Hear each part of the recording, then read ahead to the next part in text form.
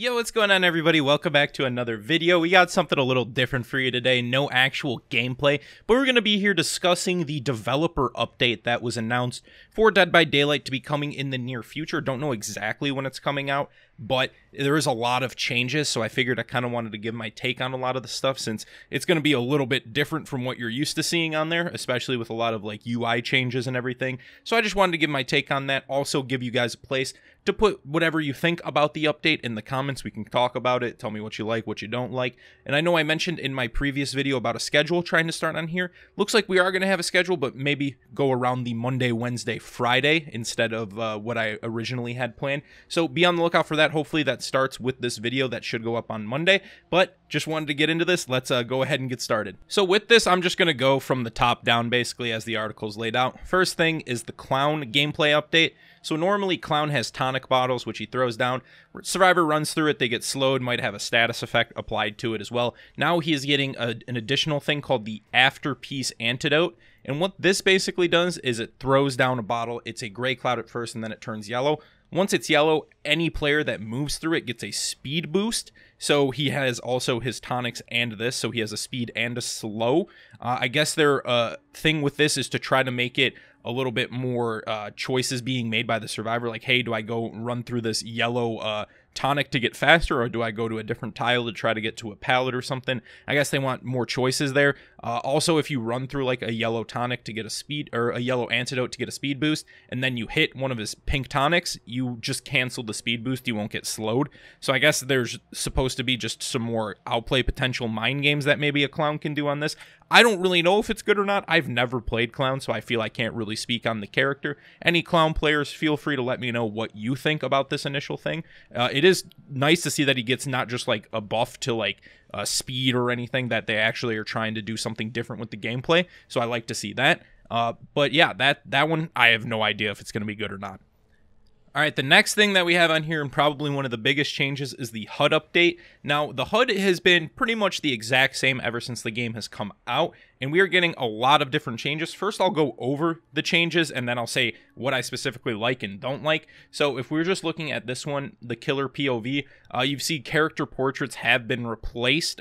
Instead of being that just like little white ominous silhouette, it's now the actual portraits you have up there. You also have a hook counter that is going to be next to them, which is how many times they've obviously been hooked. The way that this works for killer is you now get a little bit of positive reinforcement. This bar fills every time you get a hook. It's basically Dead by Daylight just saying, hey, you don't fucking suck at the game, good job. I don't know if it's needed. But then we also have this right here, which is the generators remaining, has now been moved to the top. Perks are still obviously in the bottom right. Your power still down there. And then this is where your item or whatever ability you would have goes. Like Huntress right here has Hatchet. So if I look at the Survivor POV, you can see right here, they show their key right here. Still the gens are the same. They can show the people down here and everything. I have a lot of feelings about this. I can respect what they're trying to do. I personally don't like it at all. At least for me, if I was thinking as a game developer, I would want to have people look like at the least amount of spots possible. Where we have our normal UI right now, if we probably get an image up on it, in the bottom left, right, let's just say from a Survivor POV, you have your people's image, you can see where they've been hooked, you have your generator counter, and you have your item right there. So that is all in the bottom left corner, right? In the bottom right corner, you have your perks. All right, that's always going to be there. Then above the stuff in the bottom left is where you're going to be getting like your points if you've like evaded chase, or if you're a killer, if you like hook someone, that's where your points are going to show up. And then on the right side of the screen is where you're going to have things like status effects if you're exhausted, blinded, right there. So you really only have to look in pretty much two positions on the entire screen, the bottom left and the bottom right, with an exception of kind of the middle-ish parts of the screen for the points and exhaustion effects and stuff like that. Now with this new one, you have to look all over the place, okay? So just looking at this image, or if I can put some of the video footage up on there, right? You're looking at the top for the character portraits, right? As a survivor, also, the bleed out bar is super, super small, making it a lot harder to see when they're going to be going into like a second state on a hook or something. The generators are at the top. I'm not too sure why that needs to happen. When it comes to the killer, they have that hook progress thing. That's another thing that I just think you don't need to look at on the screen. It's not really needed. The ability and the items are in the bottom left. You have to look at the bottom right. And then also in the top right is where stuff like your points and everything are going to go. So it's just like you're looking all over the place. I don't know if you're trying to focus on the game, yet you have elements of the game on literally every single part of your screen. I don't think that that's a good use of space for the screen, making it easier for the survivor or the killer to kind of look at things. I just think it makes it look more cluttered. I know that they're saying that the old UI in HUD doesn't make it to where they can put in new things on the game, but me personally, I don't like it at all. And another specific thing, like, yes, you have character portraits on there. I don't know if it changes with like the outfit they're wearing, but what if you had a team of 4 Jakes or 4 Nancys? How do you essentially tell who's been hooked or who hasn't been hooked, really? You're still going to have some difficulties on there. Me personally, I just don't think the HUD is going to be that great. Like I said, minimalist stuff makes it a lot better, and it also doesn't block out your view of anything else. But when you have bottom left, bottom right, top right, middle left, top, like, I just feel like it's way too much clutter. I'm not like super upset about it, but like I don't like it at all, really. However, another thing I will say just really quickly is that they do have a UI scaling option if you want it to be bigger or smaller, so I guess that is a little bit on the plus side, but again, I just think there's way too many elements on the screen to begin with. The next thing that we have coming up is survivor animation changes, and they're basically saying is updating what's old. They're trying to take it in a more realistic direction, which again, I don't know if I really agree with that. I mean, the game's kind of a little bit cartoony to begin with, so I don't know if you need to have realistic animations, but basically in this, your survivor is going to have more fluid and stuff, so you're not going to just have like a run animation then just immediately stop. I guess you're going to like, it's going to look like you're actually slowing down, like the dying state's going to look a little bit better. I don't know if this is like a thing that they actually have planned for changes, but I know that they showed in the video a little bit of different spots to where you can actually like shoot your flashlight through actual gaps of things and actually get blinds on it. It looks like it's shining through. If that's the case, that's a really good change, because you would think if there's like an opening between something, you would be able to shine it through to maybe get an angle for a flashlight save. So if that's in there, that's pretty good. The animations look a little funny to me, at least at the moment. I might just take a second to get used to. They said the movement itself won't feel any different. It's mostly animation work, technical animation, but one of the goals was to not change the actual gameplay and how locomotion and navigation works in terms of speeds, turn rates, accelerations, and things like that. So that's something that I'm okay with, and it might just take a little bit of a second to get used to it, but I do like if that's the thing where they're showing the flashlights going through that would be a really good change. All right, everybody, now we're on the matchmaking and rank rewards section, and let's be honest, matchmaking has not been Dead by Daylight's strong suit over the years. They even had a new matchmaking like skill-based system that they implemented like last August or so for a little bit. Didn't go exactly as planned. I know specifically when I played, I was going against people who were way lower than my skill level. Not to say that I'm at the highest, but they were clearly very new players, and it kind of made it unfun after a while, just constantly running around with like no challenge. But with this, when we look at this right here, the rank system is actually going to be completely removed. So we're going to read this right here at the top. Matchmaking ratings are returning in the near future. We've been hard at work tweaking the system since our last year and are preparing to re-enable skill-based matchmaking for another test. And it says, that's not all. We're happy with matchmaking ratings and turn the system on for good. We'll be introducing rank rewards. So ranks will no longer be used for matchmaking right here. So these do not matter at all. So like if you're a rank 1, you're not going to be going up necessarily against rank 1s. That's not a clear indicative measure of your actual skill level. It's going to be measured on whatever Dead by Daylight has put in as their MMR system or whatever. So going up as like normally when you're playing rank 1s, you would tend to probably go up against people who are in the red ranks. Like that won't matter now, because this is just a reward emblem now, I guess you could consider it. Like these are just meant to show what rewards you get at that specific level. So they don't mean your rank anymore.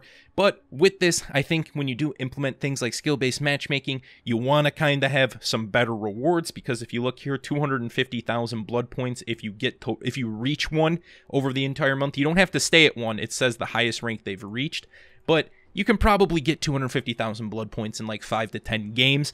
with the correct offerings and stuff on there. So, I mean, really, is it worth grinding all the way there to get something that you've probably gotten 10 times over just from you playing the video game to get to there, and that's your reward at the end?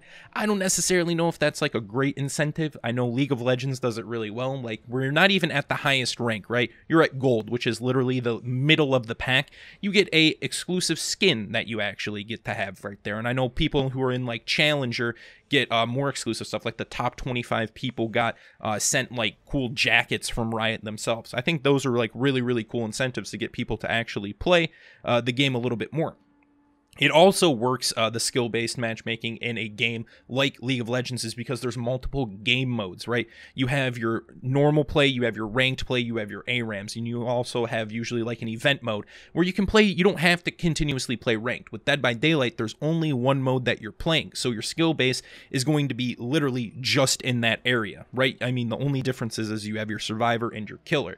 So skill-based matchmaking, right? If you're continuing to do better in the game, you're going to be going up against people who are also doing better on the opposite role that they're playing. So you're basically, if you're really good, you're going to have to continuously sweat your ass off each and every game, which is not necessarily the most fun. Me personally, I don't like that. I like to meme around quite a bit, so I really don't like constantly having to try super hard each game. There's nothing wrong with that. Like, don't get me wrong, some people love that, but that personally is just not for me.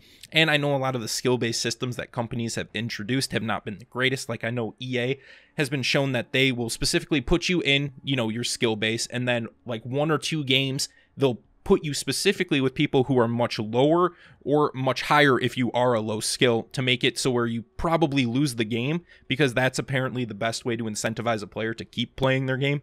I'm not a huge fan of that tactic that a lot of companies employ. I don't know if that's how Dead by Daylight's going to do it, but I don't really like how skill-based is going to go. I think the matchmaking is going to be pretty much the same, right? If people get high and they don't want to be high anymore, they're going to probably throw, and that's going to make the rankings essentially the same as they were before, just now you don't have that little rank icon meaning that specific thing. So that's how I feel about matchmaking. Well, I guess we'll just have to see until it gets implemented. Again, I don't have the highest of hopes, but I am hoping that maybe this one is a little bit better than what we've had previously.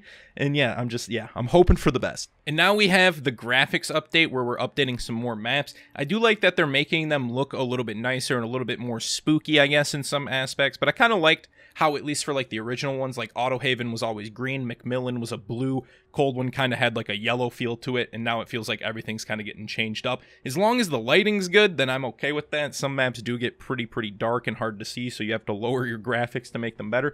But we're getting upgrades to Crotus Pren and the Gideon Meat Plant, which we just have screenshots. I think Crotus looks really cool. This is obviously the little like one loop that has the little bubble where you can jump out one window's blocked. This is the entrance to the big building right here. I like that it looks like it's been burnt down a little bit. That's really cool. The Meat Plant, the game is way better in my opinion, because that shit is so damn dark. It's so hard to see. Like, you have to put your stuff on low to be able to see stuff. So I like that they changed a little bit of the color. It looks like it's just like a dimly lit kind of green hue down here, and then you have this kind of like cold blue kind of tinge on there, and the upstairs that makes it a little bit nicer as well. That map just sucks. I don't think anyone likes that map in particular, so it is nice to see that.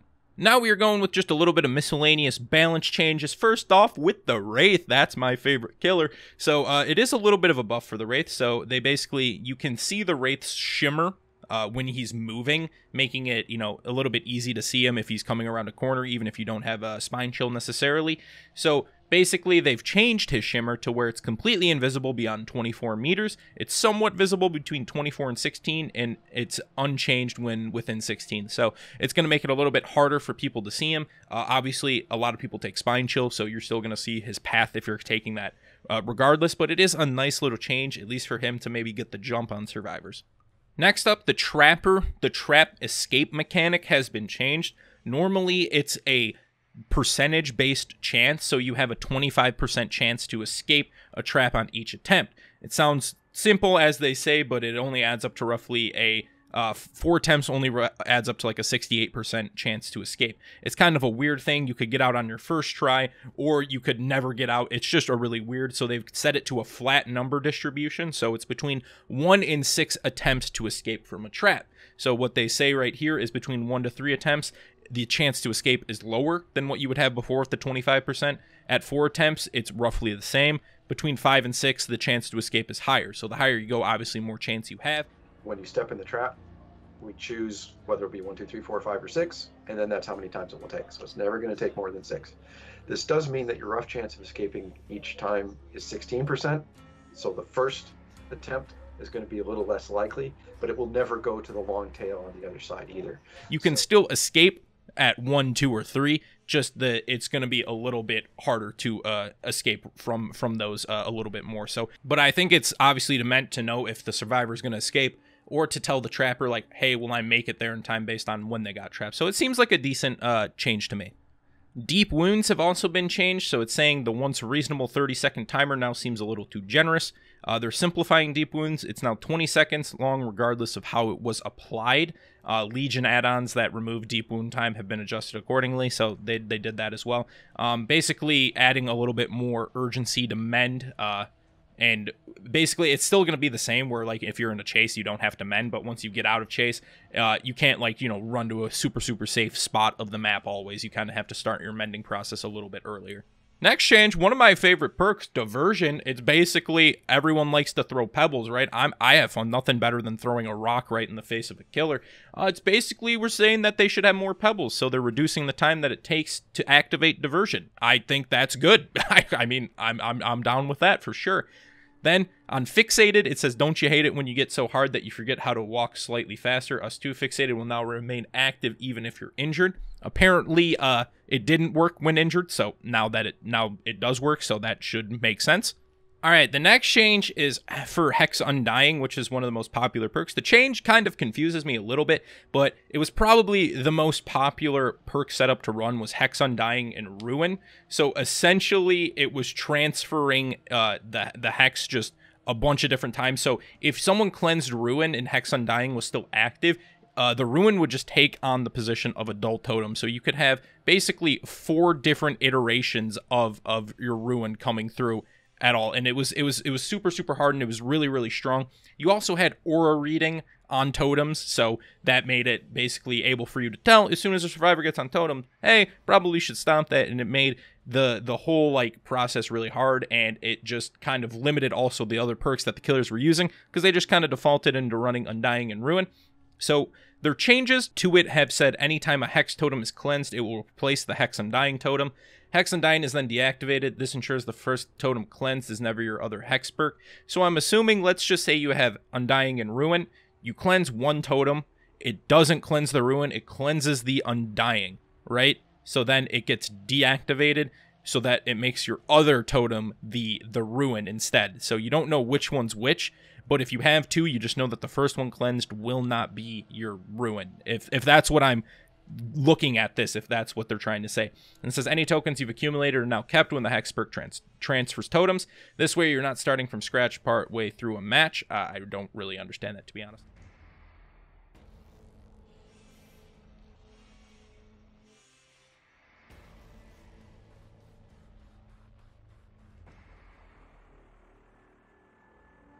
Aura reading only applies on dull totems, which is a little bit better, right? Because it just allowed killers to just kind of camp their Hex totems and make it a little bit harder. And it is good to get it changed. Hopefully people will run other perks for now. Iron Maiden getting a pretty decent buff coming out of a locker. 30 seconds of exposed status. They said, like, basically it was a little hard to get to a survivor maybe in 15 seconds and hit them.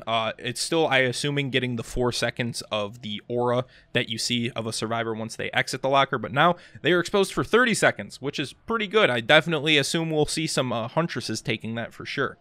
Okay, so they're changing open-handed, which honestly I had to look up what open-handed did because I don't know if I've ever ran that perk before. So it's basically, it increases your aura reading abilities. Right now at tier 3, it increases it by 8 meters. So what it is now doing is it's increasing it to 16 meters at tier 3, but limiting it to only having 1 open-handed at a time to prevent it from getting out of hand. So I assume if you had it stacked, you would get, for 4 people, I guess you would have 32 meter increased if they're all alive or something. I'm not too sure, but yeah, it's it's a weird perk. I've never really ran it too much. I don't really see this change as making me want to run it, but hey, maybe I will.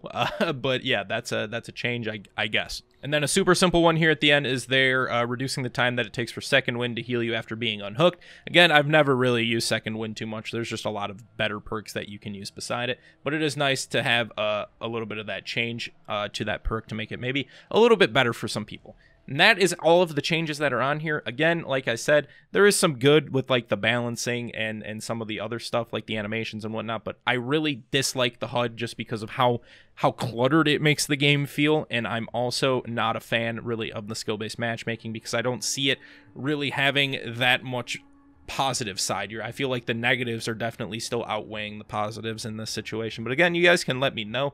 This is just a little bit of a random video I wanted to throw together. Hopefully you guys enjoyed. If you did, drop a like, comment, and subscribe. We will get back to our regular scheduled programming of gameplay in the next vid, and I will talk to you guys in the next one. Peace.